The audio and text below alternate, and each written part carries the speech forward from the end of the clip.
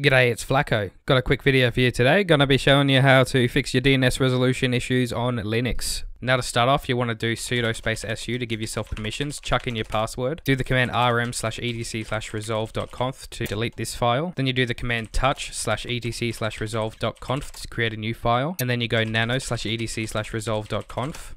It's where you put in your name servers, type nameserver and you go 1.1.1.1 for Cloudflare, nameserver and go 8.8.8.8 as a backup for Google. You can put in as many name servers as you want for this, but I'm just going to put in the two. Do Control X, type Y, press enter, do the command chattr +i/etc/resolv.conf. What this does is makes it so programs don't have access to this file. Press enter then on that and then reboot your VPS or your Linux machine.